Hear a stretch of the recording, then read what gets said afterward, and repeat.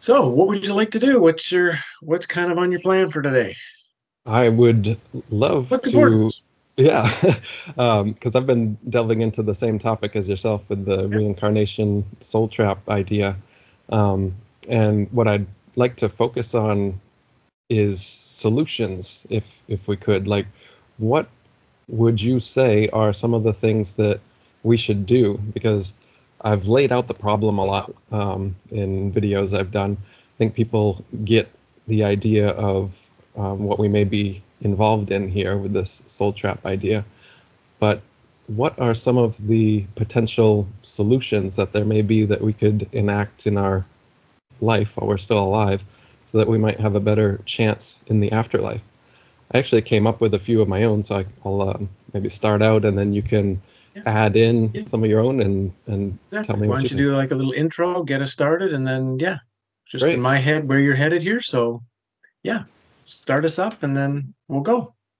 Yeah. Well, the way I do the podcast is like little highlight reels in and out, fading in and out of relevant stuff. So I don't usually have like an intro. People already, my channel, they already know you. They're excited to have you Oh, on. Um, so just go ahead uh, then. yeah. So with But before you start, this is just for anybody watching, of course. I just want to say, it's nice to be able to sit here with Eric, and one of the reasons is because yes, we are discussing the same subjects, and he's been kind enough to you've been kind enough to mention my name and my book in interviews that you've been doing, and that's a really important part of the process is sharing where else we get information from, who else is, and that doesn't happen very often on certainly on in videos and in YouTube. So I just wanted to acknowledge it and say thank you for having that kind of integrity with your work. Oh, appreciate it. I appreciate you. Actually, back in the day when I was first looking into this, I contacted you because I was going to buy your book and I wasn't able to, and you were kind enough to give it to me for free. And it was an excellent book, and it's been a great resource. So I recommend to anybody Exit the Cave Part 1, and I believe Part 2 is coming to completion soon. Is that right? About 30 days, yeah. Awesome. Be looking forward to Yeah. that. Um, So yeah, I first came across, I think a long time ago, Wayne Bush. He's one of the Mm. first people I think to delve into this subject. He has a great website called trickedbythelight.com, and I'd I'd seen that, but not delved too much further into it for a few years until I came across another guy called I forgot his last name, Mark from Forever Conscious Research, and he was doing Mm. similar work, and he actually started interviewing Wayne. Um, and and then I came across your work and some other people, and it's been the zeitgeist, I guess. More and more people are coming to these conclusions or moving away from some of these other conclusions that, like, the New Age movement has kind of pushed on us. Because the more you look into things from different angles, like near-death experiences or ancient religions like Buddhism, and how what may happen after death, it seems like there's a level of manipulation and coercion, like there's they're trying to get us to come back here. Um, so as far as solutions are concerned, the first place I went looking, because it seems like the religion, the current religion that is closest to what the message of the soul trap theory says, I would say, is Buddhism. Because Buddhism has reincarnation, as well as this idea that you shouldn't be reincarnated here, and that a perfectly lived life would result in us not coming back. So just those ideas alone make Buddhism kind of have this alignment with the soul trap theory. And then when you look into what Buddhists recommend, like the Buddha himself said in the Buddha Vachana, you may declare for yourself that I'm done with hell, with the animal realm, and with the sphere of afflicted spirits, finished with the plane of misery, the bad destination, the lower world. I am a stream enterer, no longer subject to rebirth in the lower world, fixed in destiny, heading for enlightenment. In other words, all we really need is a true intention to not come back here, and that in itself is enough. Though the rest of Buddhism seems to extrapolate on that there is more to it than just that, in that you're supposed to relinquish all desires and attachments to the material world, which I would say is probably the opposite side of the intention. So if your intention is to not come back here, that's the positive thing. The negative thing is you also have to get rid of all desires and attachments for anything that you would do in a physical body in the material world. So if you have any attachments or desires left, that would mean your intention isn't true or isn't 100%. So that's my second one, intention. Second one is relinquishing desires and attachments. Now, the third one I've heard from you, you call it recapitulation, I think, which is the idea of maybe going through your life review before you die. So maybe going through all the mistakes you've made or anything you're regretful or remorseful for, owning and working through all the associated emotions so that if you do have a life review, some kind of judgment, that it's not this new thing to you and that you can be easily emotionally manipulated and coerced into doing whatever it is the judges decide of you. If you've already owned everything in your life and you accept yourself for how you are, you've forgiven yourself or whatever, if somebody in an afterlife review comes up and says, hey, I think, you did this wrong and shame on you and you need to be born again to fix your karma, I'd imagine somebody who's gone through this recapitulation would be much more likely to be able to stand in their own power and not give in to whatever these manipulation and coercion techniques are that we might face. Another part of that is just living an ethical life. So trying to be moral so that if somebody is trying to pick apart every little piece of your life in a judgment scene afterwards, that you don't have any glaring mistakes that you personally do feel regretful for because you tried your best. And in this hellish world that's filled with other people enacting their own karma, makes it pretty difficult to not make some mistake. And I think that we need to be able to forgive ourselves and not think that we need to be perfect. Seems these other beings may think so. Just a couple more. So number 4 was meditation. Just being able to focus and not be diverted and drawn off, because when we die, like the Tibetan and Egyptian books of the dead, it seems like there's going to be a bunch of beings, tunnel of light, buzzing, humming sounds. There's going to be all of these novel experiences that would be easy, like a moth to the flame, to just be taken in by. But if we have a center for, if we practice meditation through our life, we may have a better chance at maintaining whatever intention we have, such as not being born again. So practicing meditation, I would think, would be helpful.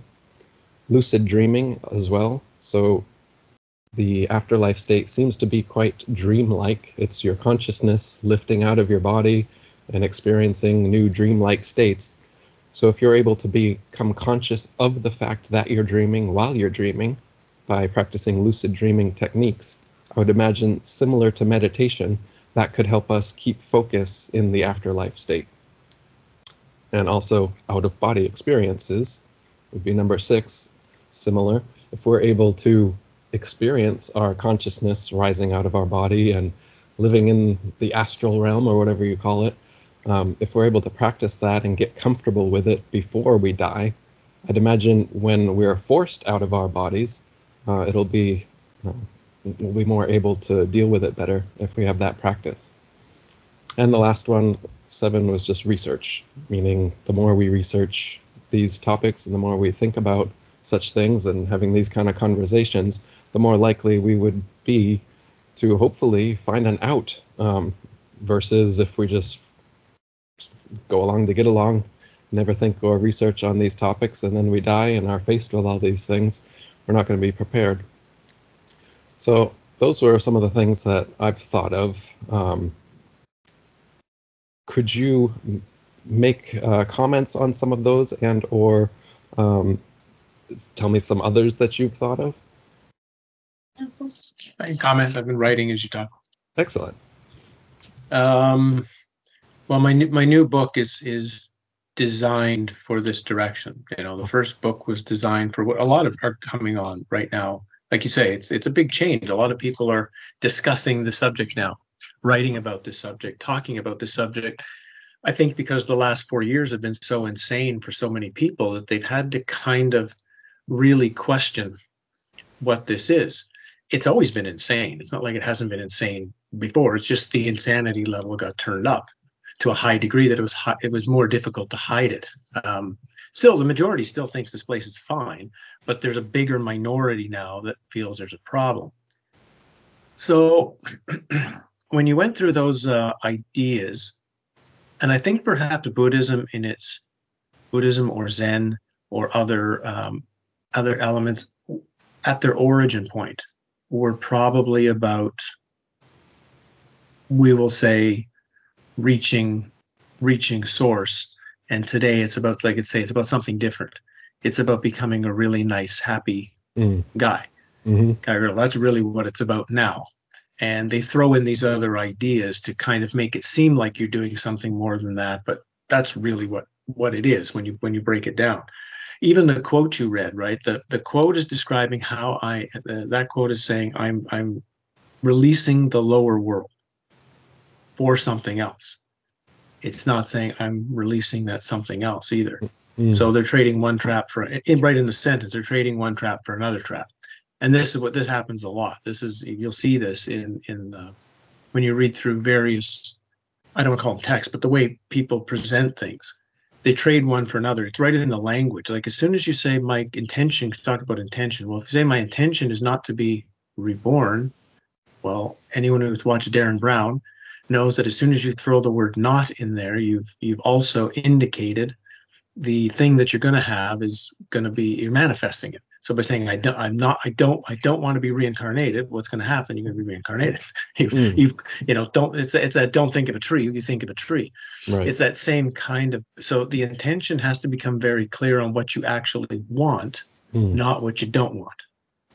And that requires refinement in the way you put together that intention. So that's the first one, Nick. You can't just fire that off in 5 minutes. It's a process, and it should, to do it well, it should take somebody weeks or months to really define exactly their intention.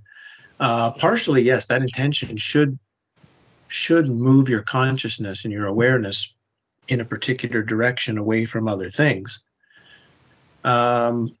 I'll just say one more, and then you can begin the conversation back. It's when it comes to desire and attachment, people read that statement, and so they think, I need to stop my attachment or my wanting or my desire for various objects or experiences, and of course, the only attachment you have to let go of is the attachment to yourself.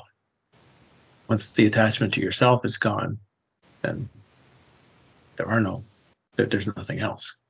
What do you mean by self in that? Your physical Exactly. self or your very consciousness? Do you mean that? That's the work. The Mm. first question would be, as soon as that comes up, is saying, well, what is myself? What is this thing that I've actually declared myself to be? How do I know what it is first, and then how do I verify its its solidity, right? Mm. How do I know? How do I know I'm not a character in a video game? Mm. How would the character in the video game be able to test, am I a character in a video game or am I in the real world? These are the kind of questions that Buddhism was supposed to get you to ask, but they don't really ask much anymore. It's there kind of, but not like it probably was at its origin, like everything.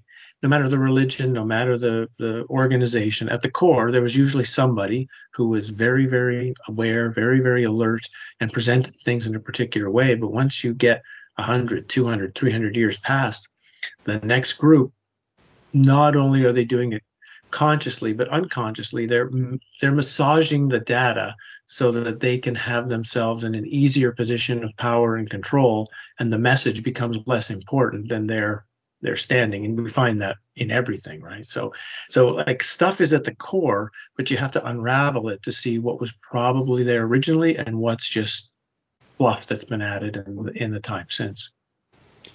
I'm thinking of somebody in a dream.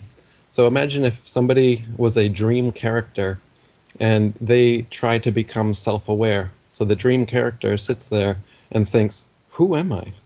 Who am I really? Now, the true answer to that question would be that his selfhood has no reality because he's a dream character, and who he really is the dreamer, right? So when we dream every night, there's all these characters, situations, things are happening, environments, but the reality is that none of those characters exist. None of those environments exist. None of those situations are even really happening in the 3D space that the dream inhabits. What's really happening is the dreamer is dreaming a dream, and the character is identifying as a piece of that. Now, potentially, that's what's happening here, and I believe myself to be Eric and you to be Howdie, but ultimately, we're just dream characters, and the dreamer, which you could call God or the intelligent designer or whatever, the one originating source aspect, that would be the real thing and the only real thing that exists. And everything else is illusion or a maya, including our physical bodies and our sense of self. And if that was the case, maybe just realizing the fact that you are a dream character in God's dream is enough to wake you up to the fact that what is there to be reborn as? Going to be reborn as Eric? Well, Eric's dead, and Eric didn't exist to begin with. And now here you are in this afterlife realm, still believing yourself to be Eric? Well, maybe that in itself is enough to be reborn, because you haven't learned the lesson that you're not Eric. What do you think of that idea? Yeah, that's I would say that's moving in the more correct direction, yeah, of the state it has to get unraveled to see through. It gets simple. People try to simplify this, and of course they would, because it's um it's a pretty vast topic. And as I get a lot of people who've come to me, because I wrote Exit the Cave one a particular way. I wrote it as a very kind of harsh presentation, because I felt some things needed to get shaken in the reader. You know, the reader's coming to this place. This is a loving world. God cares about me. And I need to give that a bit of a shake for them to look deeper. But once you've got to the point where you're looking deeper, it's like, okay, now the questions start to get vast. And problem is generally people want an easy solution. If I just do this, if I just do that, if I say these mantras, if I sit this way, if I, imagine this, it'll all work out. And it's not really that simple. It's a process that's been presented through history for whatever we call history, presented for, again, however many years we've been in the simulation. Um, and it's about having to first define reality, right? You have to define reality. You have to first, and just because, like, okay, Eric says dream characters in a dream. Well, how could you prove that? How could you test that? I took 8 years, right? I took 8 years to just test that hypothesis, and pushed myself from around like 1999 to 2005. I mean, I pushed myself to near the cracking point to test it. So, I mean, I know the answer to that question now, because because I've had that realization. So it's, for me, it's not even that question doesn't even exist. I know that answer. I know what the answer of reality is. Then when I fell in the canyon in 2005 and had the realization of my own non-existence, of my own, again, just being as a projection, just like the world. So that realization became clear. But the whole idea of, well, but there, you can also be trapped. So how does that function? How do those realizations fit into the idea of that something's trapped. Like, if it's a dream, how does something get trapped in a dream? That seems pretty strange. We wake up in the morning, like you were saying, and the dream seems to end. None of our characters are trapped in, like, they're not trapped in my dreams. But in a sense, that's what we're saying. As soon as because ancient texts describe it as a dream, because that's maybe the easiest description they had at that particular time. Today, we might call it a simulation or a computer game or a video game or whatever, right? It's just because we're now in a technological kind of world, it's easier to present it in a technological way. The point being is they're all saying it's not what you think it is. And then it's, well, how could you even get trapped, or what can get trapped? So that's literally the first part of the process, which is the next stage of the work, right? The first stage of the work is seeing we've got a problem.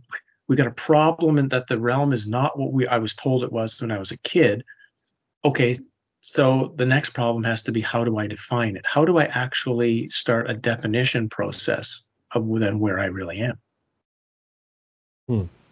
Now, what do you mean by that? What Now, what do you mean by a that? What definition a process of where you really are? So if Mm-hmm. I've intuited that I'm similar to a character in a dream, and this is kind of like maybe a dream's world in God's mind. Mm-hmm. Again, I can't confirm or deny. How can you define How can you something define metaphysical when Yeah, you can't even get to any evidence really right. for or against it to know if you're right? Exactly. So, in my case, and this is, like I say, way back now, 25 years, but I was really lucky to have a Korean monk with me and these native medicine men that I was spending time with. And they kind of knew the direction I was on. So they gave me exercises, they gave me things to do. And I was putting in 12 to 14 hours a day, like I say, pushing myself to the wall of like nothing else was important. And I was fairly lucky because I was still working as a comedian at the time. So I really only had to work like 3 or 4 days nights a week, right? That was the extent of my time I had to put in to support myself, to pay rent and buy food. So all the rest of my time was free. And I literally pumped it into, I don't know what reality is, so I'm going to test it. But I got to a certain point in the process where I realized there was a correlation between what was in my mind and what was happening outside.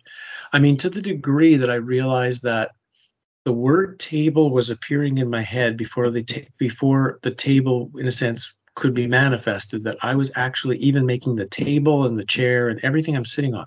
So I got the curiosity to see what would happen then if I stopped all thought in my mind. Not to be still, not to be peaceful, but literally to see what would happen to reality. How dependent is reality on my thought? So I did like a science experiment, right? It took about 4 months before going through all these exercises until one day, literally, my mind switched off. Like, we can go into, somebody can sit still for a while and your thoughts will really go down low, but there'll still be some there, Mm. even if it's just once in a while I'm breathing or I'm still. I mean, literally, it was like I got to the point of zero, Mm. no thought. And at the point of no thought, reality started to dissolve. Like, it just started to go away. And I've told some of these stories before, so I'll share them here with you and your audience. Like, um, one time in the midst of this, I was at my girlfriend's house, and we were watching just television, and I just said, "Oh, your sister's coming over." What? And all of a sudden, there's a knock on the door. Mm. Lets her in. She comes over and says, how did you know my sister was coming over?" "Well, I saw her park the car there in the driveway, and then she just walked up." And of course, the TV is up against the wall that has no windows in it. And she's, "Well, honey, that's a wall." Mm. And I realized I had literally been seeing outside the whole time without a wall there. It just didn't exist. And then when she said that, the wall sort of reformed itself back in. So this was my reality for quite a while. Actually, where literally things would just move in, move out, so I realized at the very least, reality is not some kind of static, solid thing. It's at least transparent, and it's more likely sort of not even there, and it's related to the whatever projections I'm firing out. Mm. Um, Now, I didn't at that time take the next step. Well, there's also then something projecting me, that there's also thoughts of me which are not here, they're somewhere else, and they're also projecting me. So like you say, how could you go check the projector? But the suggestion generally is it's easier to test, for most people it's easier to test the world than it is to test yourself, but some can be very good at the way different ways of testing yourself. That's what recapitulation is. Recapitulation is a way of testing. It's really about testing your story. It's about looking at the life you think you've lived and going over it in such fine detail so that at the end of it you realize what I thought the story of my life was is nothing like that at all. It was completely different. So we start losing the hold and the grips on a lot of the things we believed about ourselves because they're built on the story. You know, someone says, "Hey, how come you're always upset when you see this thing?" Oh, it's because, when I was 5, remember this happened to me. Well, if now all of a sudden, well, actually that didn't happen when I was 5. So I no longer that the character no longer has to behave in certain ways built on a story that you see didn't exist. So what it's doing is it's unraveling the character right now, because you see that who I am now is built on this story. And once the story doesn't exist, similarly going through history, all of the world as it is now is built on this story of history. And once you unravel history, you start saying, well, there's no reason that reality has to, or the world has to be the way it is, because history's a lie. So why do we need the world the way it is? It's the same you're doing with yourself. It's like a testing to see. It's really the recapitulation finds out why you've become the way you, or why you believe you've become who you are. And when you unravel that, then you, at least the character becomes free to kind of move in and out of the moment as they wish here. Hmm. Now, I've thought of this idea of, so if you decide that you're not who you are and you're actually the dream, I'm not a dream character, I'm the dreamer. I also have this issue with that idea, in that I like who I am. I like Eric. I like my consciousness. I like, everything, my memories. I feel like in a sense, I would like to continue. And I feel like this could be an issue with the intention, because if if if my intention to not be reborn again, my real beef is Earth. I don't like this place. I don't necessarily not want to exist anymore and not be myself. Like, if you just go back to being Source, say, well, obviously Source created everything that is. So Source decided that it wanted to do this life thing, experience this Earth thing, or maybe there's other realms or whatever. And if I just go back What to if that, that's not true? What if that's just a belief too? do Ooh. tell. Well, No, I'm what just saying that. if that was Yeah, a because belief? because that's a standard core of a lot of religious traditions to try to explain where we are Yeah, and pin it to this source wanted to have experiences. Um, but no one's ever proven that. And right. it sounds good. Once you've rejected the standard story of God is love and he's made me to grow, and okay, well, we'll go to this other idea.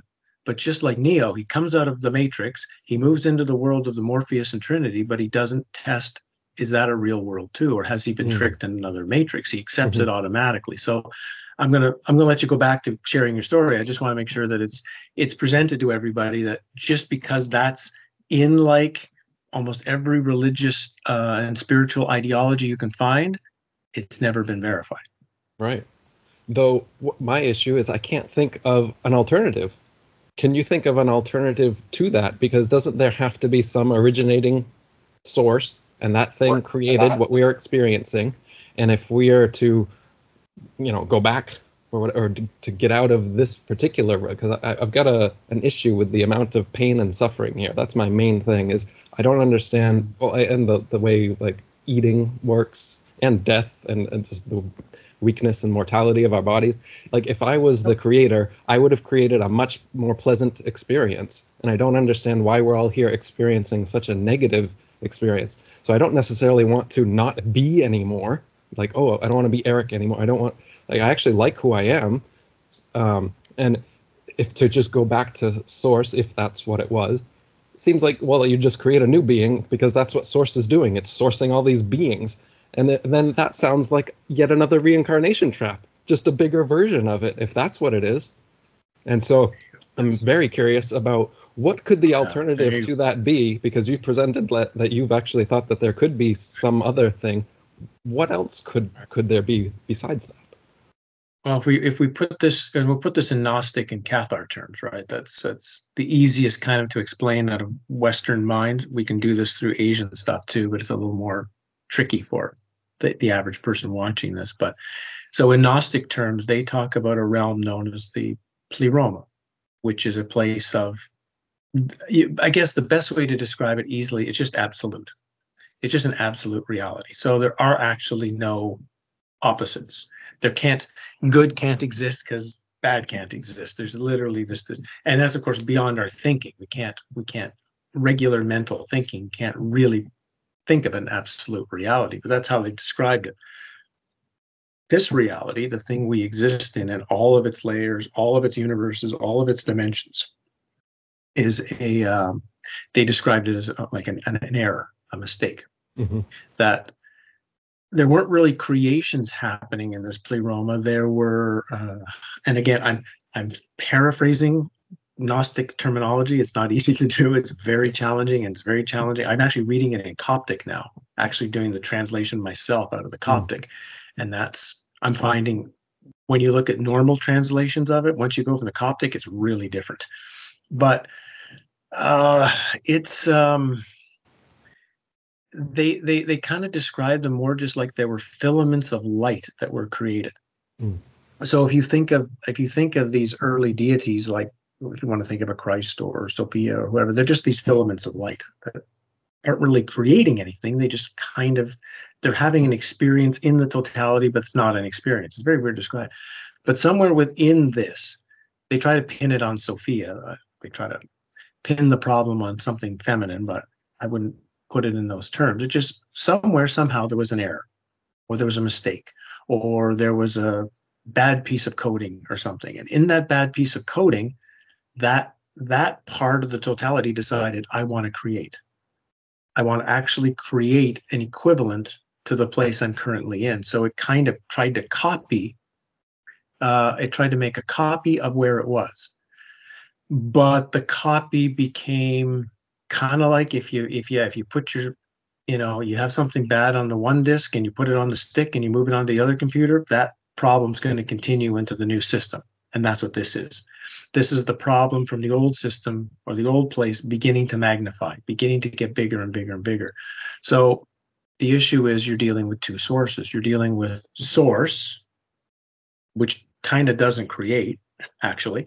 And then you've got this source, which is manifesting this whole higher reality, which does create. And so they're kind of two different things. And that was one of the biggest understandings I started to unravel, is that when creation is being discussed in ancient texts, they're actually talking about two completely different creations. And that began to make sense, that there's this creation and then there's a different creation. And as that began to unravel, it became okay, I'm kind of getting, because again, it's all another trick. As a lot of people out there know, I've called this place for a long time a suffering pit of hell. That's been my description for this place.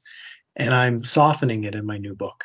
I'm now calling it a pit of distortion, of which suffering is one of the major distortions. Because when I call it suffering, it actually limits the viewpoint of looking at this reality. But as soon as I call it, it's a realm of distortion, and suffering is part of the distortion, the opportunity to look at this whole reality expands. And that's kind of what I want to do now. I got a little and I felt I needed to get, like you say, get a little push in there. But now we need to turn the corner a little bit and look at things a little softer.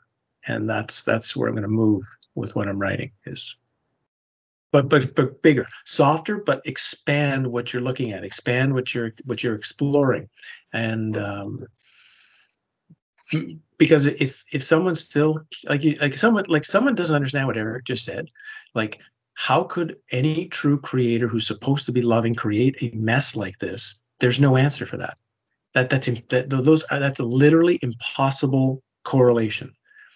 But once you see, it's been created exactly the way the creator wanted to create it. It is what the creator wanted.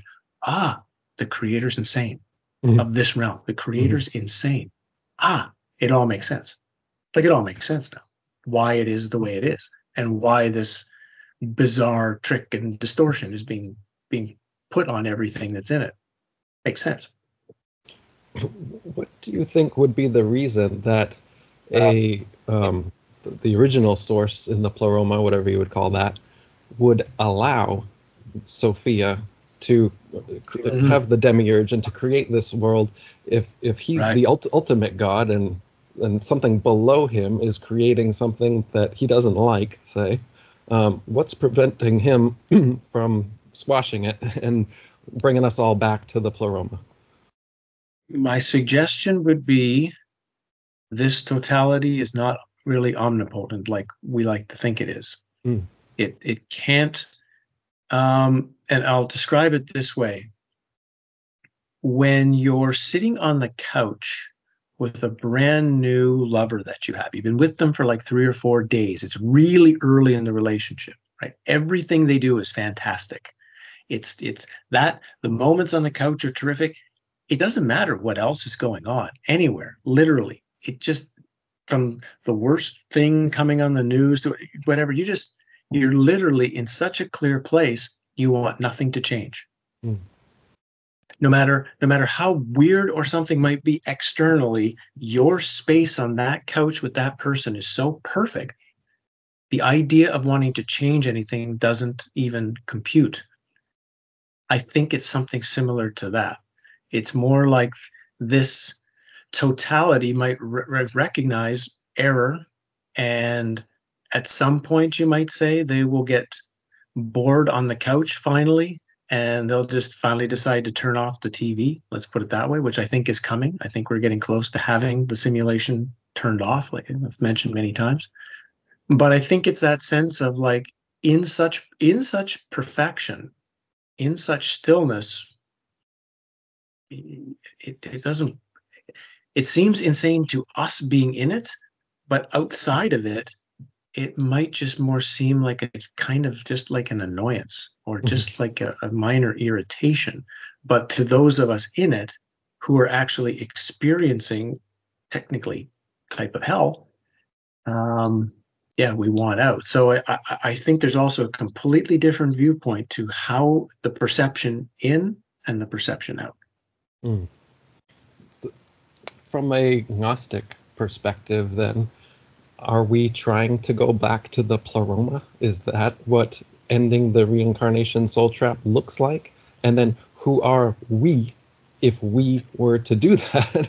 Are we Right. even are on par with Sophia, for example, that can still exist in the pleroma? Or are we as created beings, a couple levels removed potentially, um,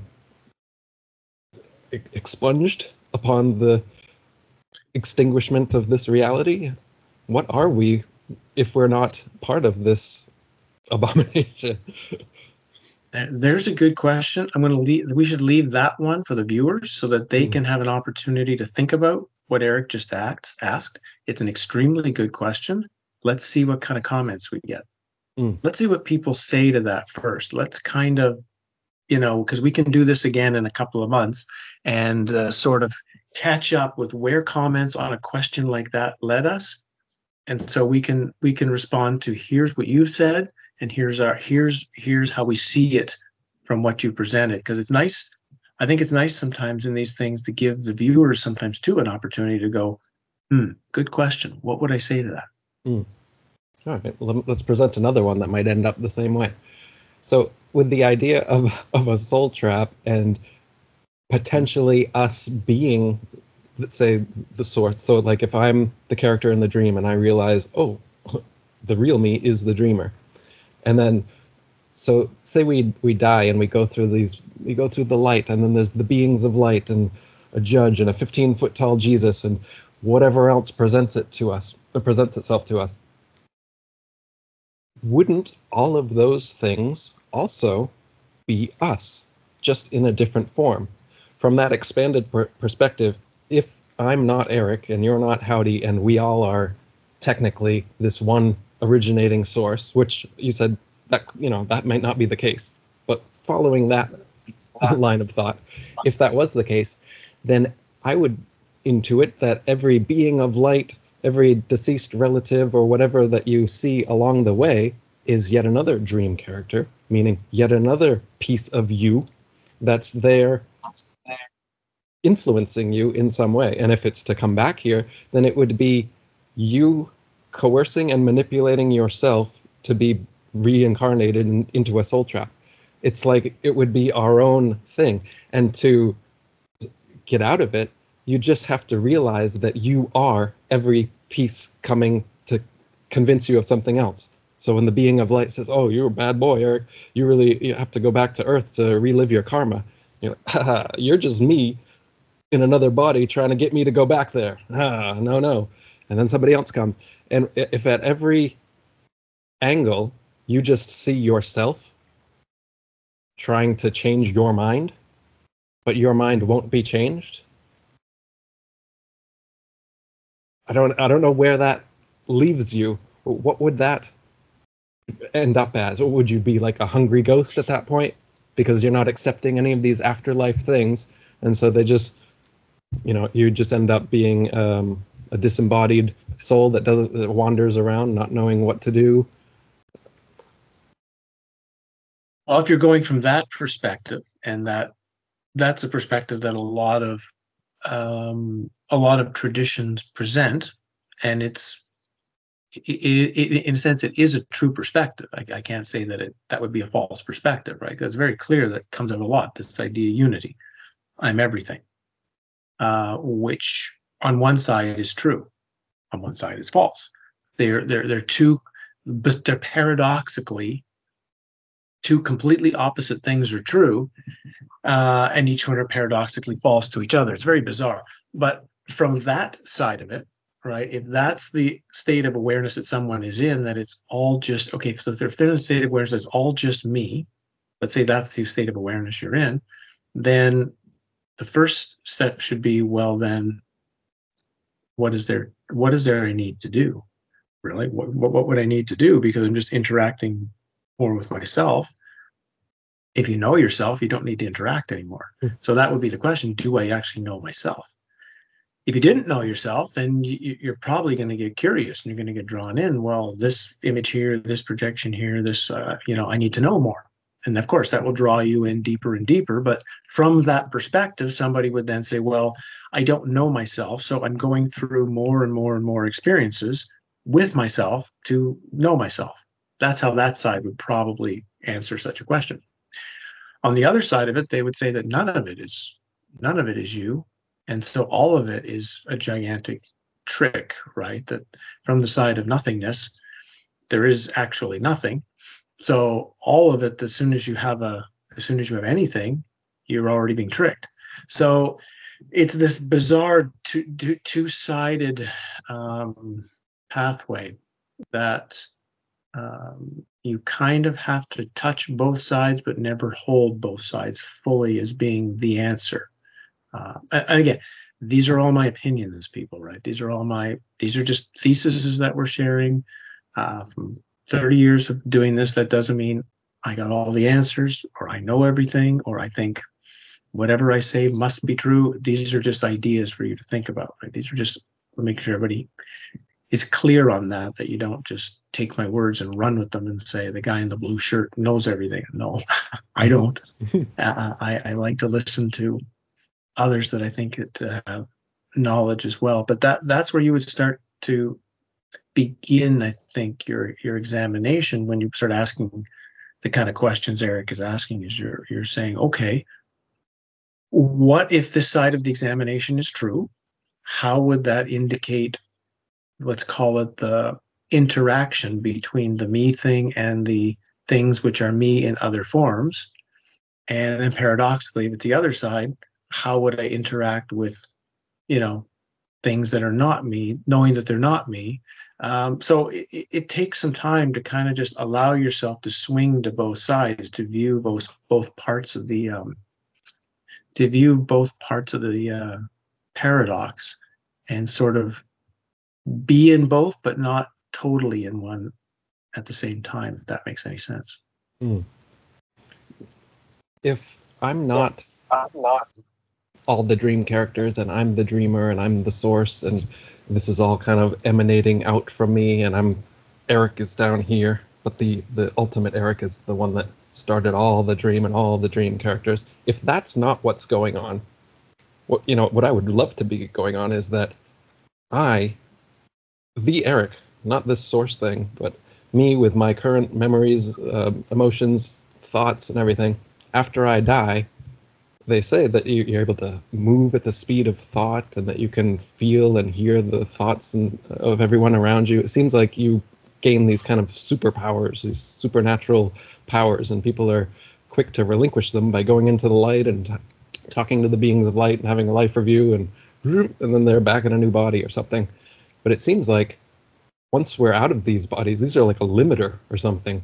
It limits our ability, some of our abilities. For example, ability of movement, because you can just think and you're there. Now, if what if when we die, we come into a greater power and we are our own creator beings, in the sense that we could create another world, a better world, a world that I envision. I say, oh, I don't like the way that things have to eat each other to survive here. I don't like that your memory seems to be erased every time you're reborn. I don't like the pain and suffering. I have all these negatives, and then there's all positives that I do like. Um, what if I was able to create my own heaven and then live in that? That sounds pretty cool.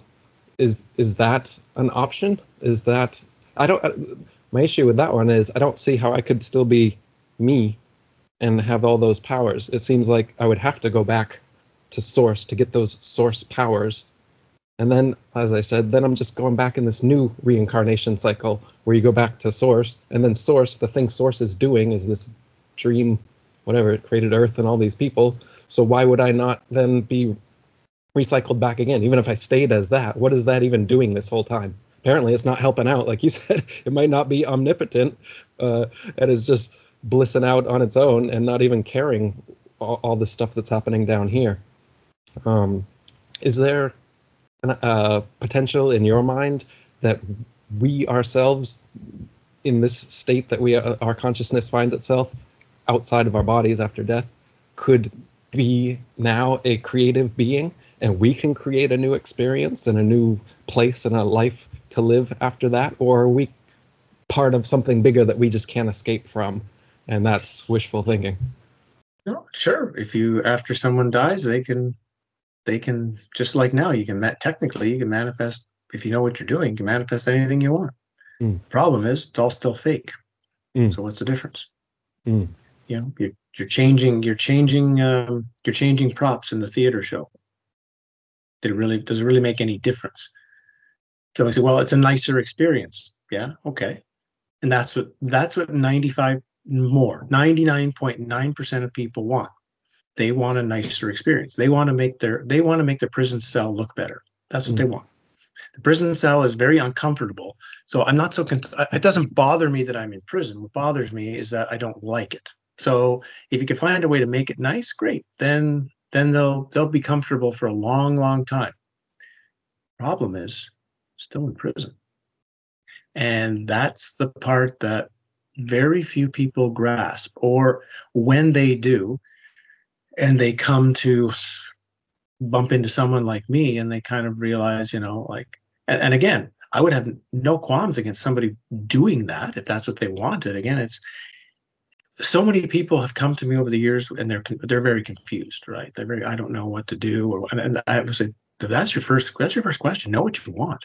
Know what you really, really want, because that's going to dictate everything you do, and it'll actually make your life easier. And well, for me, the idea of making my prison cell nicer is like just something I couldn't even possibly contemplate. For someone else, that might be exactly what they truly want. They want a comfortable, nice thing with certain experiences. And it's like, then put your effort into that. I tell people, like, really, like we talked earlier, redefine your intention really, really clear and go get it. You can. Everything is actually possible if your intention is clear, and then you walk. Like, if somebody wants to be a professional golfer, what do they have to do? When they're like 10, they got to decide, I'm going to be a golfer, and they realize, how many hours a week do I have to play? What kind of clubs do I need? What kind of teachers do I need? And then you just golf, golf, golf, golf, golf, read, golf, read, golf, golf. That's what you do. And if you have enough talent and you can put it together, it'll happen for you. But it's the literally, they weren't saying, I'm going to be a golfer and I'm going to be a mathematician and I'm going to be a stock car thing and I'm going to be a fireman. No, that's it. And that's what it is for just about anything. It's the intention that's your first clue as to where you're going to go. And in as those who are very good in the astral realm, who are very good at out of body, know, when you're in that state, you don't really have to work hard. You think it, manifests. Like, it's quick. It's like in a dream. You think it, you manifest it. So you can do all of that, and that is totally an option. But if someone says, I want to end the reincarnation cycle, that won't do it, because, like you say, you're producing another place for your awareness to play, you might say, right? And so it's all about intent. It's all about first intention. Then it's commitment. It's having the intention, and then it's putting the commitment in place to get whatever it is that you feel that you want. Because if your commitment is strong, you'll overcome a lot of adversity that's automatically going to get thrown at you. We know. Ask anybody who does those New Year's Eve resolutions. I'm going to start working out every 4 times a week. I'm going to quit smoking. How long does that last? Right. 2 weeks, right? Because they don't have a true commitment. They don't have a true underlying, true emotional state of, this is why. It's not just, I want to do this, I have to do this. They know, like when the mom or the dad is kind of realizing, and they're smoking and drinking, and they realize their 8-year-old kid, and they look at the kid and they say, if I keep doing this, I'm not going to be at their wedding. I'm probably going to be dead. I better stop. They have some kind of emotional impetus beyond just a wish, and they're able to say, I'm done. Like, and it's instant, right? It's in they literally, they don't have to be gradual in something like that. It's like when I stopped drinking myself, I stopped exactly 25 years ago. It was instantaneous. I said, I don't want to do this anymore. Done. That's the way it has to be for a true intention. And once you've got your true intention, whatever it may be, the pathway will start to move for you, because you are so clear within yourself, this thing anyway, what you want. So yeah, it's so be careful what you intend, because make sure it's what you really want, because you can have an intention and it can take you to some place, and then you get there and say, actually, I didn't want this. So know what you want first. So you would say that even if you were able to be the ultimate creator and designer of your own reality, which you designed in only with aspects that you wished for, nothing negative in your in your view, everything's just positive, you would still consider that a prison? Yes, of course. And one, why? And two, what would be the alternative to that wouldn't be a prison? If you were just to be nothing, is that what is nothing? Is like void and having no consciousness and no experience whatsoever? Is that the goal? Or is the goal to have some other kind of experience that's not a created fictional experience, but a real experience, because you are now being whatever the real thing is, and you're not creating some false prison, as you'd say?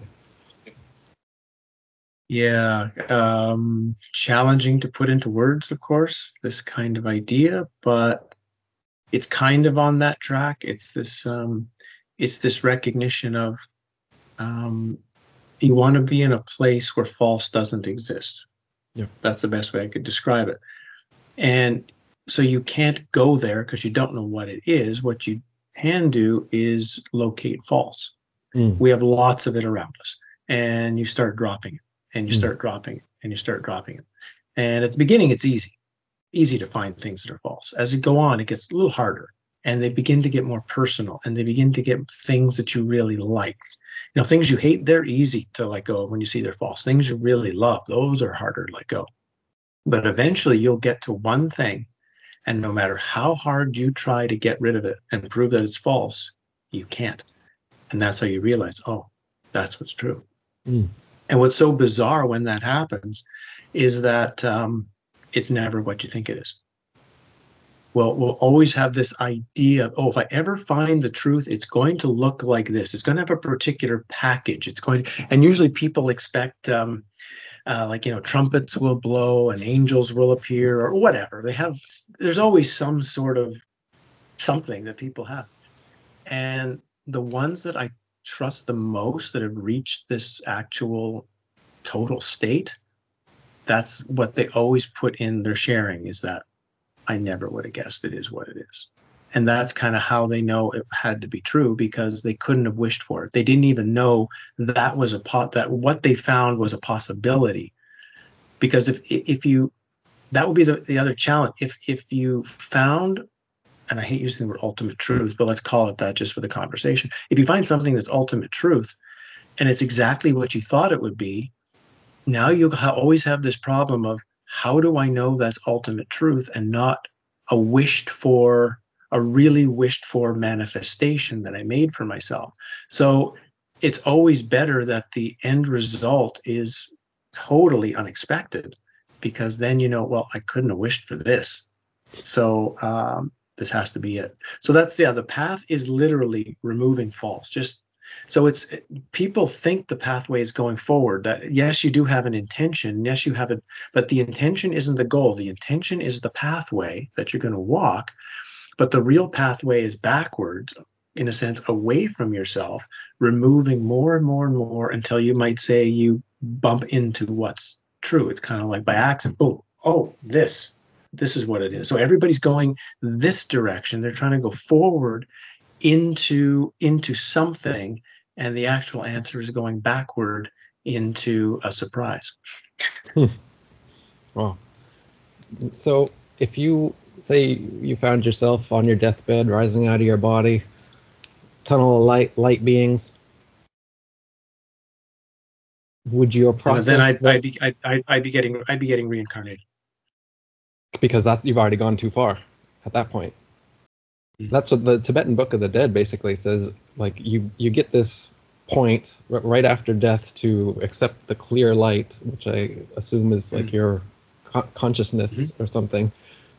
And then if you don't get it at that point, it's like you just fall into deeper and deeper states of delusion, which will give you worse and worse reincarnations. So that you resonate with that. Eric has just given you a very important clue, people. I hope you just heard that. Right. Now, that doesn't mean, because the Tibetan Book of the Dead continued, it didn't just stop at that point. It didn't just say, because that's what technically Dzogchen Buddhism is doing. Dzogchen Buddhism is trying to teach the student now how to be in this clear light state, you might say constantly, so that when you die, it's automatic. You're in this clear light and you begin your process, right? It's instant. But if for whatever reason that doesn't happen, now you got a lot of work to do.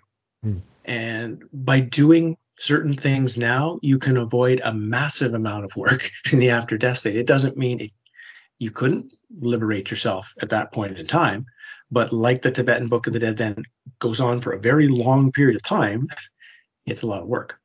So answering your question, if I was in that place where you described me, I'd be like, I got a little work now. That I missed the doorway, so better get working. And so it's useful to prepare yourself for the possibility of this whole long potential after death work state. But the preferred choice would be, you've done what you have to do now, so that it's a pretty quick transition. Yeah. I wonder, with the transition, if you have relinquished all material desires and attachments and wanting to be a creator, like I said, or whatever, and what you really are focusing on is what you've said, which is negating all falsehoods, and that's your work. Seems like Mm. you would need to do that before you die if you're to be in that state, in that pivotal moment that we're talking about. So does all of this actually have to be done now while we're living? And it's not really like something that we have to, oh, now it's go time when you're dead. You gotta do it. No, go time is this whole life, and this is your opportunity Right. to not be reborn. Is what you do now. Yeah, there you go. There's the comment. That's why a lot of people have asked me, if this is such a bad place, why don't we just kill ourselves? And I try to remind you, suicide is not going to help you because all it's going to do is propel you. It'll take you out of your current suffering now, okay, but it's just going to propel you into the next after death realm, and you're not ready for it. Mm. You're not prepared for it. So all that's going to happen is you're going to get sucked up, and guaranteed you're back into another dreamlike experience. So you actually didn't gain anything, because this is the time where work can actually happen. Mm. It's the bizarre thing. The material body is the heaviest of the bodies. It's the most painful of the bodies. It's the most difficult to be in. But strangely, it offers the most possibility for, because of that, figuring out truths and letting go of false. It's much easier to let go of false here than it is in the after death state. So yeah, this is when the work happens. So that's so I've told some of these people, I'm sure so many, like many people are suffering. Like, okay, I've had trauma, I've had difficulty in my life, but compared to some of the people that I know or been in contact with, I mean, I'm like 4 out of 10 life compared to them being like 8 or 9 out of 10, like, just living a very difficult, messy, horror-filled life. And I have huge empathy for those who've had to live through it. But it's even through all of that difficulty and the seeing of the potential seeing that's given you, what's one more thing you can do now to prepare yourself? If you're saying, I don't want to have to do this again, I don't want to take the chance I may have to do this again, then your time to make that happen is now, and not waiting for some time in the future. It's like it's now. Do it. You can do your work. So give yourself, like, literally every extra day you get. Like, someone says, "Are you happy to be alive?" Well, not really, but I'm glad to still be here from the standpoint of finish the work I have to do, and maybe share a little bit with someone else that it might be of value to them, that at some point, and that what I've shared and what we've talked about and what I've written has some value. Beyond that, no, like, it's not like I get much enjoyment out of this place, because I know the deception that everything is. So because I know it's a constant series of, it's like being in a game show, and the whole game show is just, and the game show is figuring out the game show. You don't even know what it is, right? It's not even like you start day one and they explain the rules to you, and here's how you go, and here's how you be the winning contestant. Well, they don't tell you any of that. They just throw you in the game, and you have to actually figure out the game before you can even figure out what you're doing. It's such a bizarre reality we've been thrust in, and so few people want to think about it. That's, even still, it blows my mind how few people will actually pull up a, because really, I'm sure many of you can recognize Eric and I are not having a spiritual conversation, even though it might sound like we're having a philosophical conversation. We're having a conversation about the absolute depth of what's going on. What is this place? How did it get here? Why did it get here? What is death? I mean, these are literally should be the prime conversations of everyone's life, and for most people, they aren't. And again, it kind of blows my mind that it's not. On the flip side, I recognize that because this is a realm of distraction, and it does a great job of doing that. So as soon as you've got 2 kids and you've got the job and you've got to cook dinner and you've got to take them to soccer practice and you've got to do this and there's no time. Mm. So many people literally do not even have time for them to even have the time to, like, watch our interview today. They have to almost schedule this time in because the rest of it is so busy. I mean, I get that. So I get why for many people it's so difficult. But on the other hand, it's like, even still, people don't say, I wished I had more time to study this stuff. Generally, they would just say, I wish I just had more time to do things that I like to do. So this conversation normally, or good 95% of the population just wouldn't appear, even if they had the time to have it. Mm. As I'm So sure you know in your own life, right? There's not many people you could just strike up a conversation like this. It's rare who you could talk to about this stuff. absolutely, yeah. I've always been deeply philosophical. I majored in philosophy in college, and so it's always been the way I've thought. But I've always been the black sheep loner that nobody understands. And like you say, I love to talk Yeah. about deep topics, and most people love to stay on the surface. And the second you scratch anything too deep, they're out of there. Now, Yeah. if the Yeah, work, and people want to know why that is. It's because there's so many things that are built into the identity of who I am. Religion, ideas about history or science or what you're supposed to do. Or, I mean, all of these things are part of a foundational structure. And if you start picking at one of those foundations, it's not so much they're worried about that specific one. They're worried if, on a subconscious level, if one of the foundations go, maybe they all can go. mm, And if all the foundations go, then I won't know who or what I am. And I'm just going to hold on, whether it's true or not, I don't care. It gives me a solidity. So I'm going to hold on. A game you can play with people if you want to just see how this is, because one of the things I did through my whole life too, along with recapitulation, was not doing, which was behaving in opposite, bizarre, strange ways to test how my mind works and how others work. Fun thing you can do is go see people who know you really well. So this would be like family members or really close friends, and just behave the opposite as you normally do. Whatever you normally talk about something else. However you normally sit a different way.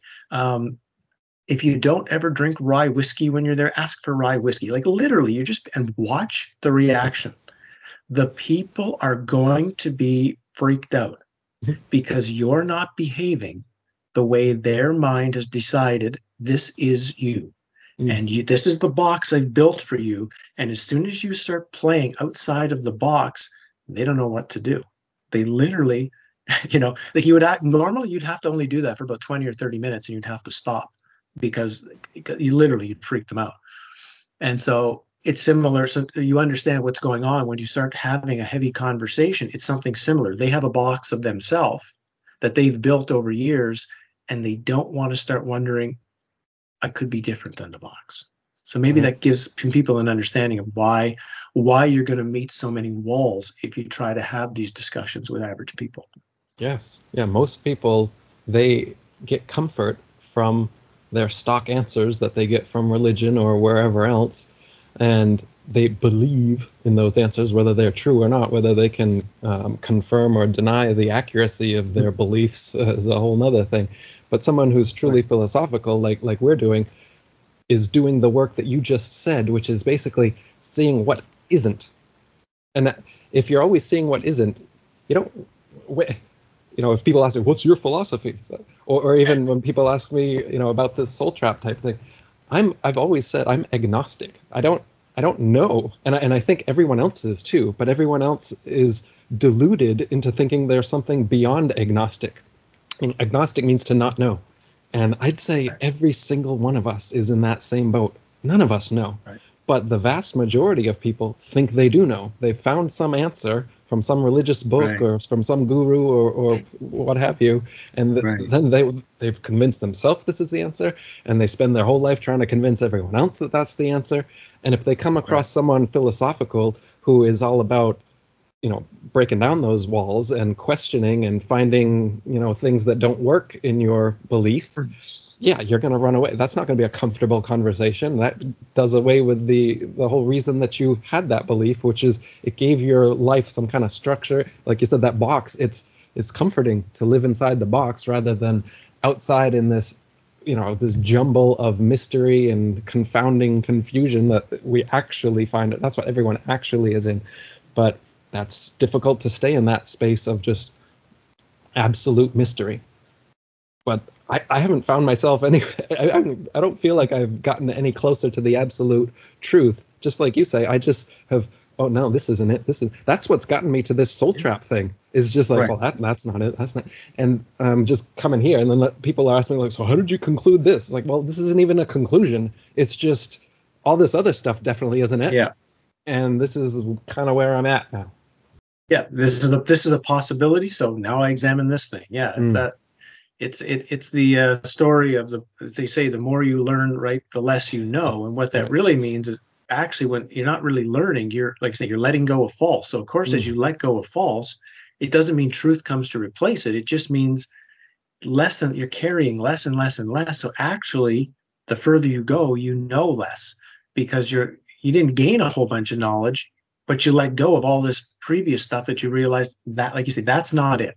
That's not the answer. It can't be this. But that's the weird thing. Nothing instantly replaces it. So there's just these gaping holes of unknown. And the further you go, the more you have to get comfortable with this state of, yeah, I don't know. And I'm okay with that. I'm okay with not knowing. I'm willing to be patient and wait. That was taught to me so early on. There was a medicine man that I went to see for the first time. I was told that this person might be willing to go and spend some time with you. So okay, I called him, let him know I was coming. I went out to the reserve, came to his house. He said hello. He showed me a chair. He didn't give me anything, didn't give me any food, didn't give me water. I just sat on the chair. He went and did his stuff. He made phone calls. He collected herbs. People came over. I sat there for 6 or 7 hours, like just sat there. And I was wondering, am I supposed to do something? Is he angry that I'm here? Should I leave? And I kind of just said, if I was, I'm going to ride this out. If it takes like 4 days, I'm just going to ride this out until he acknowledges one way or another, get the hell out of my house. Or I just mm, sat there. mm, And late in the afternoon, he finally just looked at me and said, okay, come back tomorrow at 10 o'clock. mm, He was testing me. He was mm. testing me. Could I just be patient? Could I wait? Did I need to have something happen immediately? And from their tradition, from the native tradition, that's very important that you have to give time to what they would call the spirits, right? Whatever that really means, but you have to give them time to bring the knowledge to you. It might not be now, and you have to be patient. And that's it's a powerful tool to be comfortable that in this way we're talking here, I can be in this state of not knowing, and it's okay. I'll be patient. Knowing may appear tomorrow or next week or next month or whatever. No, I'll wait. Now, you said that uh, like the work kind of needs to be done while we're alive because at the moment of death, if you don't, receive the clear light in that moment, then it's just gonna go downhill from there. Would you say that the main work that we should be doing is what you call recapitulation? Or would some of the other things that I mentioned, do those even register for you, like the meditation, out of body experiences, lucid dreaming? Do you think trying to get familiar with that is useful at all? And what is your actual definition of recapitulation? What should we be doing if that's the Okay. thing that we're trying to focus on? Sure. First answer, all of them. Yes. All possible exercises are valid and useful potentially. And you don't really know which ones will work until you've tried them. Some people get upset because they tried meditating and they can't do it, or they did, and it's like, so they feel like, well, that's what I'm supposed to do, and I can't. It just doesn't work for me. So I guess I have no chance. And once you explain to them, like, well, there's a whole lot of other exercises, there's all these other stuff, they take you to the same place, just on a slightly different road. And you think you can do this, and that? Yeah, I can do that. And their demeanor changes right away because it's like, oh yeah, there's many different things I can do. So yeah, there's a lot of different possibilities, and you kind of have to try a number of them to see which one seems like you can do and are providing value for you. And it's okay to say no to the ones that everybody else is doing. You don't have to do those. You have to do the ones that's right for you, right? So that's the first question. The second thing Eric asked is about specifically the recapitulation and what that is, at least for me, because I didn't really understand it until I had completed it. which is a life review, and it took me 4.5 years to do it. And it wasn't until the end that I kind of actually figured out why this works, what this actually does. Because when you're in the midst of it, you just don't get it, actually. But the point being is that you want to see your life in complete detail from the standpoint eventually of feelings. We have a package of our life based on psychological memories. That's normally how we relate to our past, as opposed to what were we feeling? What was the emotion? That tends to get hidden. So that's one thing you're wanting to unlock in the course of the recapitulation, is finding the feeling as opposed to just a psychological ramification of it. The second thing you're doing is you're watching for the incredible repetitive patterns of life. Because that was something that just blew my mind when I started doing it, is how many like days, weeks, months, years were literally just, it was like it's the same thing just played out again and again and again and again like a record. It was staggering to see and shocking to see the unbelievable repetitiveness that was my life. That's another thing that the recapitulation is revealing.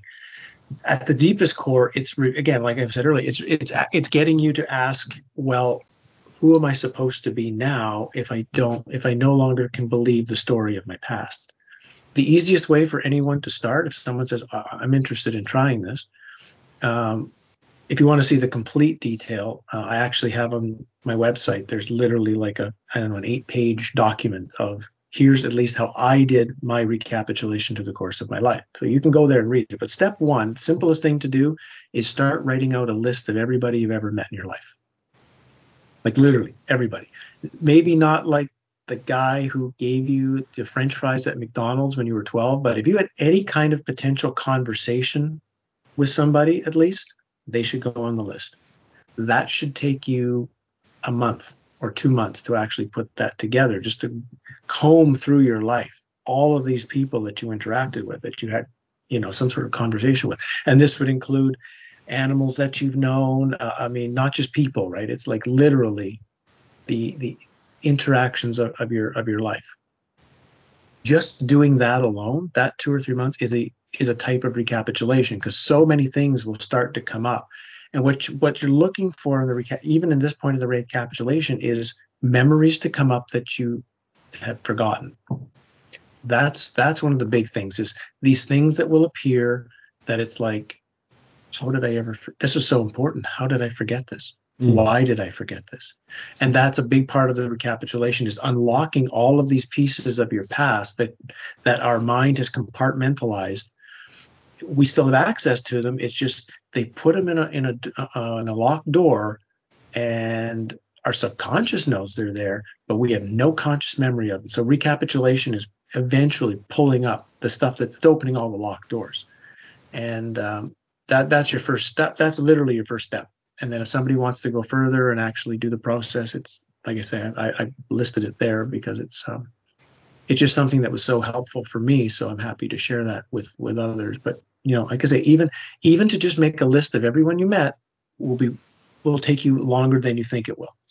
Yeah, I'd imagine so. And then to go back and try and think of everything that you've done, and are you specifically trying to look at negative events?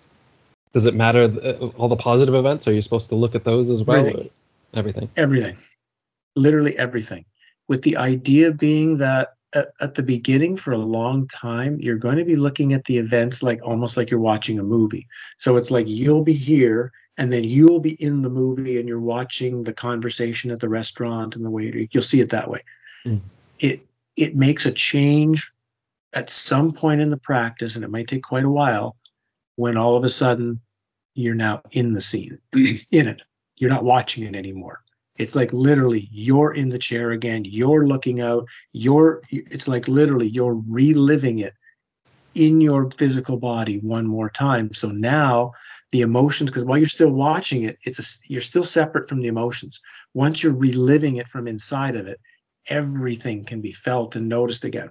And it's just yeah, it's it's incredible to see how much we missed when it was Mm. going on. There's a Yeah. similar practice in Reiki where they go through every year of their life, starting from one, two, three, and you're supposed to try to remember anything that you can remember or anything that you know about that period of your life, and then to relive it in a sense. And then because it's Reiki, they like put their hands on chakras and they're like forgiving themselves for certain things and trying to make realizations with their current self and their new perspective, looking back on childhood trauma or other things that happened, and hopefully, Mm. rewiring certain things, and coming out a better person or more knowledgeable. Um, but your version, and that would be to help your psychology to deal with childhood trauma so that you become a happier person. Your version Mm. of recapitulation isn't trying to be a psychologically more positive person. Is the purpose to not be deluded after death by these life review people? Is that the main part? What is the main purpose of your version of this? Yeah, some might use it for that. I've said that's a possibility of why somebody could choose to do it, but I can only speak for how it worked for me, right? I first bumped into these teachings through early Carlos Castaneda books, and I read them and thought this sounds interesting. I'm going to do it. And then when I talked to some of my native teachers, then they kind of refined it, kind of they do things, but in a quite different way. That was one of the great things I had, because when I had read Carlos Castaneda stuff, and I knew it was not true. Let's say it's him or other people or whoever wrote these books putting ideas into a story. So it was great when I actually got to meet the real people who live on the reserves and actually, and I could compare what of this seems like it's similar and what's completely different. And so they helped me also shape how I was looking at the recapitulation. But again, the point was first to see the way like the way you described first, this other technique of doing it, which it does have some value. Like you say, it will help you psychologically to do that, but you could see that it's the mind is going to present its story. The mind is presenting the story, and then you're going to work with the story to try to bring it into such a way that where it's a more effective interaction between the you thing and the story. Mm-hmm. Here, we're not interested in the mind story at all. We don't care what the mind thinks. We're interested in what really happened. Mm. We're interested in what happened at the level of the feeling. That's all that matters. And so it's a little different because you're going into this depth of something else, really with the point eventually, at least it was for me, when I could look back on it and say, the story my mind told me about my life is absolutely 100% wrong. Mm. Usually, whenever I thought somebody was being a complete idiot, it was me. Usually, if I thought I was being a complete idiot, actually, it was them. Like literally, my whole life was the complete opposite of what I thought it was. Like to massive degrees. So when I came out of it, I actually, for a while, similar to what you could get out of out of body experiences or dream. It's literally, I was like, well, I don't know who I am then, Mm. because I had this whole belief of my whole life and how I was and how I acted, and who are the things I should forgive, who are the people I should get forgiveness from, and it was like, actually now I don't know what the hell happened there. I have no idea. And so I all of a sudden was able to move into that state you're talking about. Actually, now I don't know. Mm. And because I don't know, I'm no longer bound to have to respond to my past the way I've always responded to it. Doesn't mean the past has gone away. It just means actually the way I've always thought it is, at least I know that's not it.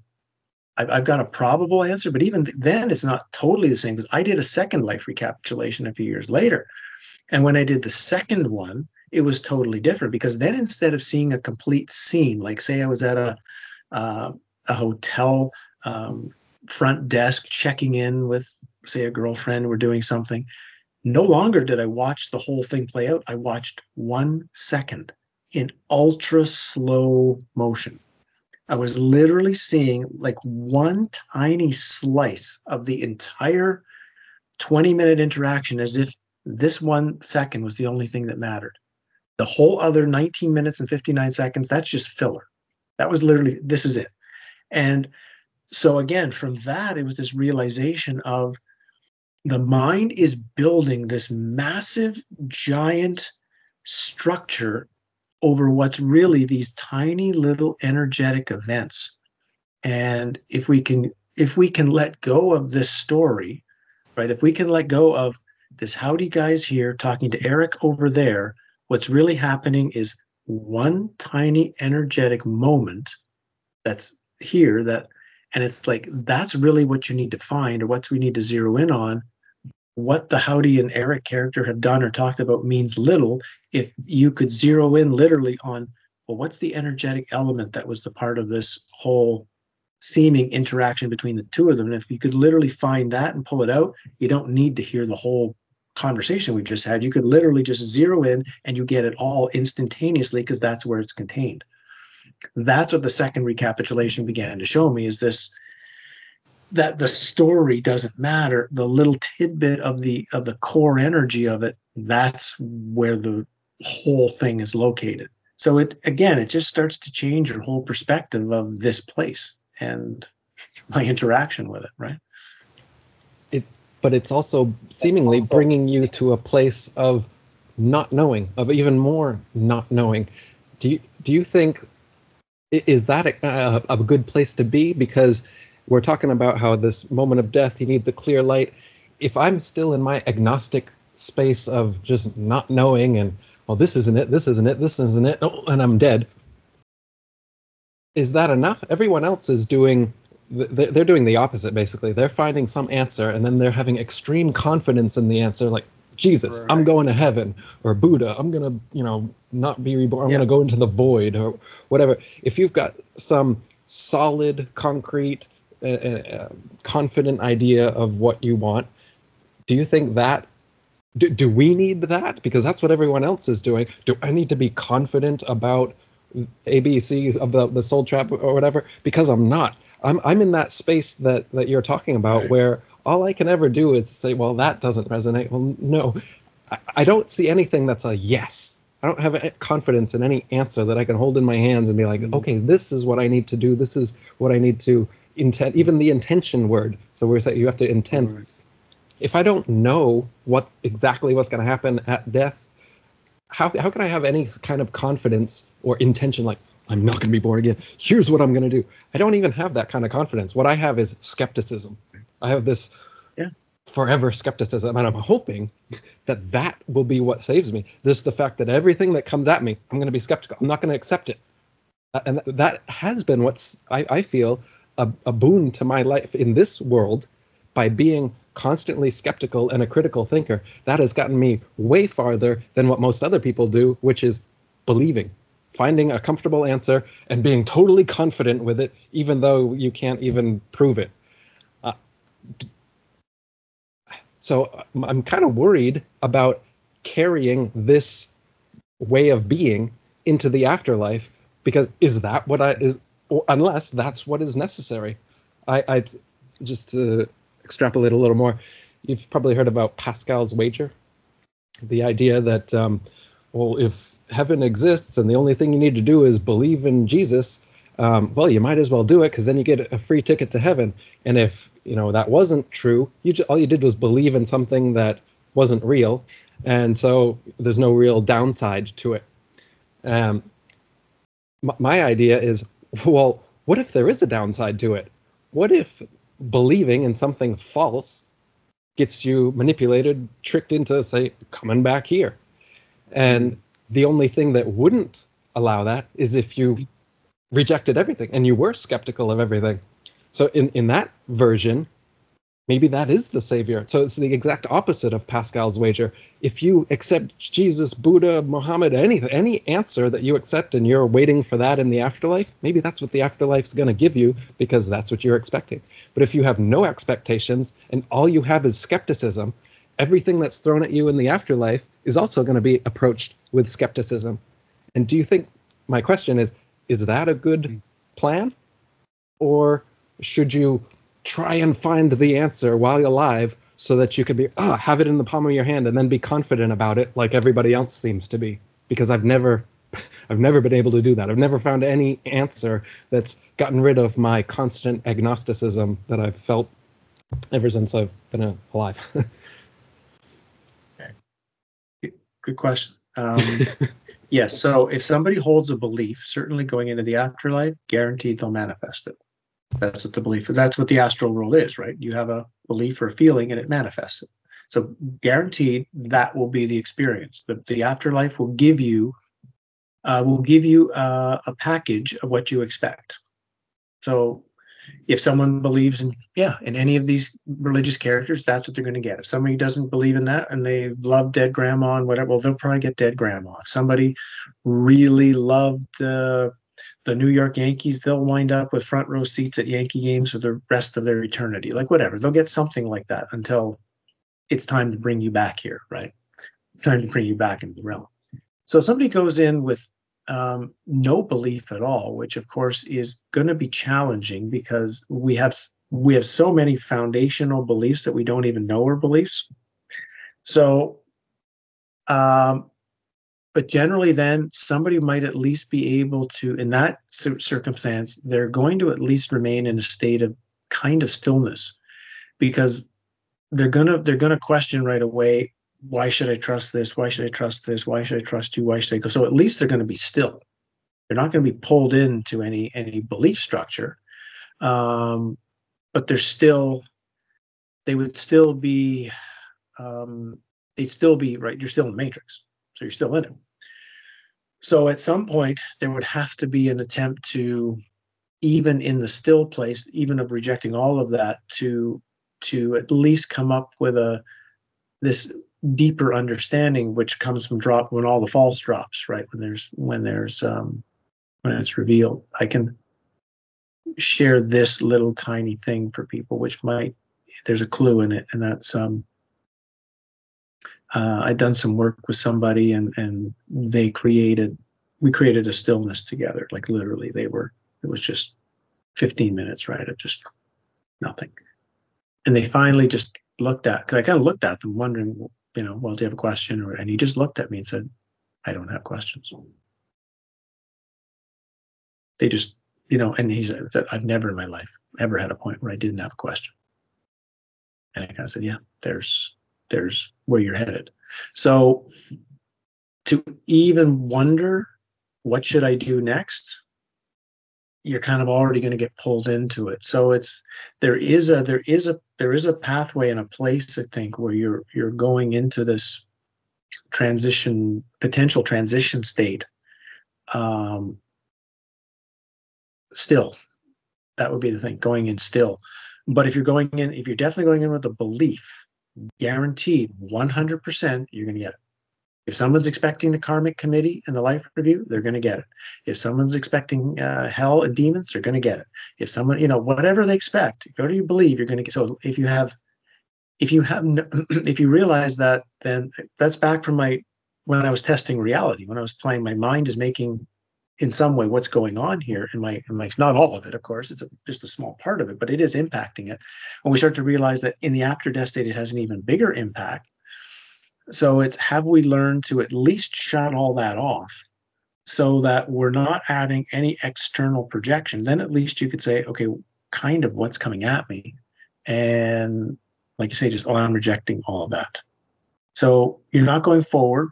You can be still, and you can maybe take 100 or 200 years figuratively to come to a deeper understanding. So in my opinion, I would suggest that's the better option of the two. Right? If you don't find an ultimate answer before you die, but you're able to walk in saying, actually, I have no idea what this is really going to be like, and I probably am not going to trust whatever's thrown at me, you'll have a better chance of navigation somewhere. That's what the Tibetan Book of the Dead is doing, right? The Tibetan Book of the Dead and the Egyptian one too, if you know how to translate it, it's sort of in its own way saying, here's all the stuff that's going to get thrown at you, and you just can't believe it. Like you can't be drawn to it either from out of want, which is one side, temptation, desire, or fear, because the same thing. If you fear something, you are going to get drawn to it as well. You're solidifying the object, right? Whether you fear it or you desire it. So when there's none of those present, there's just your awareness and this object thing, this projection thing. Like, okay, kind of, so what? Um, it's I have that a lot now in my life, my day-to-day life with everything, and it's very strange for people to be around me because they're expects, they'll bring up a subject or a topic or something that's going on around us or whatever. Don't you have an opinion on that? Well, no, actually, just so what? And that's the part they can't get past that. They can't get past that. But but can't you see the meaning or the problem or the whatever or the something that needs to be fixed? And I'm like, no, actually, I think that's the way it is. And especially when it's something difficult, my first response, well, this is a realm of distortion and suffering. That's how it's built. So don't be surprised wherever you go, you find suffering. Mm-hmm. So from that perspective, I guess the greatest philosophical piece that came across was Schopenhauer's writings. When I came across it, Schopenhauer did not exit the matrix, guaranteed, but Schopenhauer did come up with the understanding, okay, if this is a world of suffering, and a very Buddhist intake into him, then the best way we can proceed is to reduce suffering for ourselves and others. And you, if that's your first subject, that hey, the whole reality is suffering along with me, and if I can help one other person, one other dog, one other tree, one other anything to reduce their suffering, I've actually done something okay today. It's a pretty good way to live your life, just moment by moment. And like I said, it happens all the time. I might notice a tree with a nail in it, and so literally my first response will just be, what should I do with the tree? And I might try to talk to the tree and figure, because maybe it doesn't want the nail out. That'd be worse. Maybe it does want me to take the nail out. Maybe it wants me to take the nail out and do some kind of repair on it. But the point being is, I've seen another being in suffering. Can I find a way to help? I think that's from that perspective, what Schopenhauer presented is a brilliant indication, and very Buddhist, right? Very Buddhist, but not coming from compassion, not like poor you and happy me. That's compassion. This is from empathy. It's from, I can feel your pain. I can feel your suffering in this world of suffering. We're in it together. And I'm sharing some of my time and energy to make your existence a tiny bit better today. That's just there. What a great way to live. Absolutely. I've heard that there's two kinds of Buddhism. Well, I know there's two branches of Buddhism, but I've heard that there's two ideas about enlightenment within it. That there's one idea that one person can become enlightened and can, say, not be reincarnated. There's another idea that no one person could ever be enlightened or leave the trap by themselves, and that the only way to reach true enlightenment is for everybody to do it, as if we're all part of some, one consciousness or whatever, and for one of us to be like, ooh, I'm enlightened. Well, you can't be, because you're part of this whole thing that's unenlightened, and the idea that you could be apart from it all by yourself enlightened is another falsehood. I'm not sure Both are true. where I Yes. heard. Yeah, I'm not sure where I heard that Yeah, idea. both But are true. Yeah. interesting. Both parts of that are true. And when somebody is able to actually understand why because like you say, they sound opposite to each other.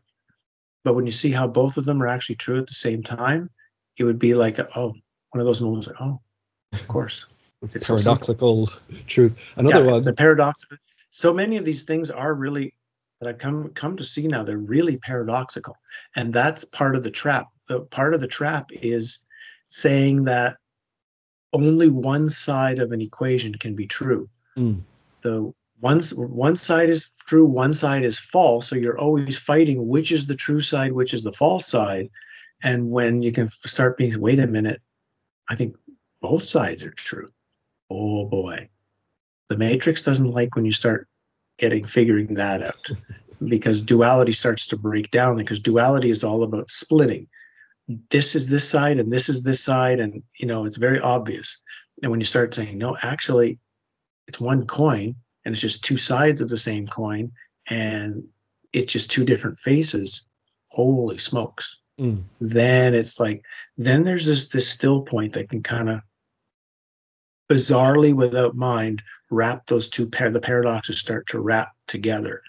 It's kind of what a koan is supposed to do in Zen. It's supposed to create an experience like that through these thinking of these stupid questions. But people, the koan is supposed to be a very short period of time. Like you're really just supposed to do it for a little while to get your mind thinking on something else, to then bring it to like a real paradox that's important. Like it doesn't Mhm. really matter about the tree falling in the forest, right? It's designed to get you thinking in a different way. But then people spend 20 years thinking about it, and you're like, yeah, okay, you worked on your koan, but did you like figure out this paradox that Eric and I are talking about? Well, no. Well, what did you accomplish then? The tree falling in the forest, does it make a sound if no one's there to hear it? Um, I've thought like language and number seems to obscure us from the one reality, in the sense of there's no two people, no two trees, no two rocks, no two anything that are exactly alike. But we use language to label things. Oh, that's a tree. This is a tree. That's not a tree. And then there's variations: a pine tree, spruce tree, different types. But even none of the variations are exactly alike. So no two pine trees are alike. So at the ultimate reality, there is no two. There's not even any second thing. When we try to label a human, a tree, a rock, and then oh, here's another instance of rock. Here's another instance of rock, but none of them are the same. What does that label even mean? And wouldn't the ultimate label then be the one thing, which is everything, all of us together? The rock, the tree, the people, everything. That would be the only one thing that exists, the big wow in the now. But you can't even talk about it. We couldn't exist in that state. I can barely explain what I'm talking about in language, but if that's the ultimate reality, we're just obscured from that constantly. Every time we open our eyes, think a thought, because it's all happening in language. We're the pillow. There's another pillow, but they're two different pillows. But I'm using the same word to describe two completely different things. I feel like this entire reality is a paradox in that sense, that you can never get to the underpinning of it, because we're part of the pie. We're a little slice of it, trying to look at the whole thing. We're already baked into it. Yeah, my friend Norio Kushi always likes to say that the matrix is built on language, Mm. that language is the building block of this place. So it was back to, without realizing it, when I was stopping thought in order to stop language in my head, that's why the matrix began to stop, because without language, without words, particularly internal dialogue, the place has a difficult time existing. Now, I don't want people to then think you're creating your whole reality, so you're responsible for everything. If something happened to you, it's your fault or something like that. No, we just like a hologram. You project out one laser beam. You might say the reality itself puts out a second laser beam, and then the two laser beams meet, and we have the experience. So we're just projecting part of reality. We're not projecting the whole of reality, and that's an important thing to get across, because the reality wants to get you to think it's your fault. But reality is built on guilt. Whatever's happened, it's your fault. Like literally, it doesn't matter what it is, anywhere in the world. An earthquake happens in Japan tomorrow, and somehow the reality wants it, yeah, and it's your fault that it happened. You had this thought or this whatever. Remember 5 years ago, and literally, it's always trying, and it's just not. It's just not. We are literally just manifesting certain beliefs and ideas and experiences into an already built video game. The video game is very, very complete. We're just bumping in little tiny pieces to it. And yes, we do slightly alter and change our own experiences, alter what happens to us. But we're not projecting, you might say, the reality itself. Reality is doing that on its own. So it's something to remind people that these ideas of it's your fault, it's all your fault, you should feel guilty, or oh, it's because of a past life, you were a really bad person, so that's why you deserve what happens to you now. Again, any truly loving God would say, even if even if you did do something pretty bad, a real loving God would say, how can we find a way through kindness to teach this individual a different way of being, a different way of existing, so that they will be joyfully want to go out and, if you get a dog that's been abused, if you bring the dog in your house and start beating it with a stick, it's just going to stay an abused dog. You bring the abused dog in and start treating it with kindness and helping it and making it feel safe, within a few months, it becomes a wonderful dog again. So our reality is built trying to do the opposite, right? It's trying to like continually beat us over the head and tell us it's our fault. And when the shift begins to happen, oh, actually, that's how it's been built here. That's how this place has been constructed. And okay, it can do what it wants, but I don't have to do that, right? Reality can be as insane as it wants, but I'm going to choose sanity. I'm going to find what sanity means for me, and I'm going to walk that path of personal sanity, kindness, empathy, all of those kinds of things, honesty, integrity. And that's how I'm personally going to walk. And reality can do what it wants. And it's not it's not up to me what happens there. I can only be responsible then for this thing, and I can choose to not be sucked into that thing. Right. And that's another kind of how I've started maneuvering through this part of the matrix, which is just saying, I'm just choosing sanity, and that's it. Figure out sanity and just be that. Now, say you're in the afterlife realm and they're presenting you with a life review and they're discussing things with you. Would you say the version of sanity or the version of knowing yourself? So if you can interact with them skeptically and argue with them, say, or you could just not even deal with them. I would imagine if you don't, because there's nothing that somebody in a life review is going to say to me that's going to make me go, oh, you're right. Because of my karma, I need to come back here and do this whole thing again. Wipe my memory, please.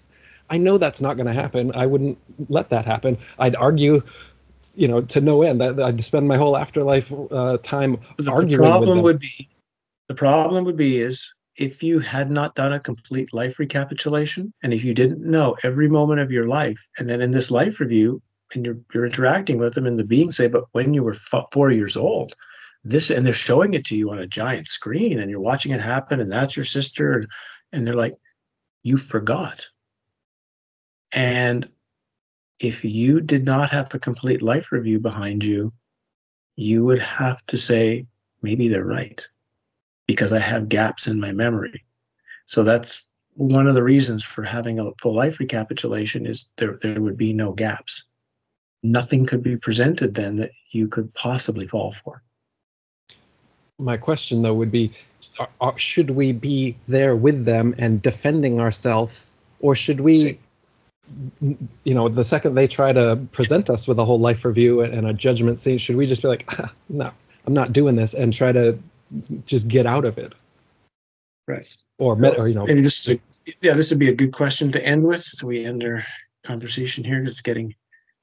I always find, I don't know about you, but I find that after I hit about an hour and 10 minutes, I just start to get really, my mind gets sleepy. Absolutely. There's a time the words So don't we'll come as end with easily. this one. This is again just an opinion because, like all this stuff, I don't know for sure. I don't know. I'm grateful for the people that have shared all their near-death experiences, and I mean they're huge now, right? Like you go to some of these channels that are shipped, they get like 800,000 views for a near-death experience, right? So it's that's also really big right now. People want knowledge about the after-death experience if they can. So it's also interesting that that's coming up. But again, and I fully, how would I explain this? I fully believe the experience they're sharing. I don't think anybody's making anything up generally. Some do, most aren't. They're being very honest and sharing, but no one ever asks, was I tricked? They always take the experience at absolute face value, and it's always positive and wonderful. It's almost nobody has any questions about it when they come back. So we'll leave that out there as an overview. But yeah, the question would be, if somebody's in that position in the afterlife, And if you have found your power, if you have found your true power, the true, the true essence of your being, then why would there be any need to interact with anything? Because your power, in a sense, is greater. The power of you is greater than the matrix, if you know that. So as long as you know that, it would just be, yeah, what's the point of this? Right. None. So but if someone's not fully in their power and they feel there could be something greater than me out there, there's the instantaneous. I better give in a bit to authority and hear what they have to say. Right. They might know more than me, so to speak. That's the catch. Um, it's that, and I'll say more than me because I shouldn't put it in those words, but something is more powerful than me, something is more total than me. Then already there's that belief, and like we talked about earlier, the belief will start manifesting it. But if it comes from not from a necessary, because you can't believe it either. You can't if you just believe I'm more powerful than everything else, and you might generate an experience where you're more powerful than everything, and you're commanding them, and you're telling them what to do, and they're running. You create a different scenario. It's more of a sense of I know I'm more powerful than the beings in the matrix, and that's it. Right. I know, and that's just there's nothing else I need to do about it. It's just okay. I realized that, and then um, why would you need to interact with them at all? And that's the same way that like psychologists interact with narcissism and manipulative behaviors. That at first people try to defend themselves and they try to prove why the other person, the manipulator, is wrong and all this. But then eventually they say that the only way that you can ever have peace from a sociopath or a narcissist is no contact. You don't fight them anymore. You realize what they are, and then you get them out of your life. I would say similar, the love bombing and all those things that happen to us in the afterlife state seem to be reminiscent of narcissistic manipulation techniques. So uh, the answer Yeah, may be similar. You just don't deal with it. Just like a narcissist in this life, why bother defending yourself when they don't care right, anyway? These people trying to guilt you into certain life review things. If you've right, done the work, as you'd say, why would you even talk to them? right. Exactly. I think that's another really good example of a tool that could be used of like, okay, how would I deal with that in this life? Mm, I'll do it exactly the same way there. They're just narcissism on a bigger scale. right.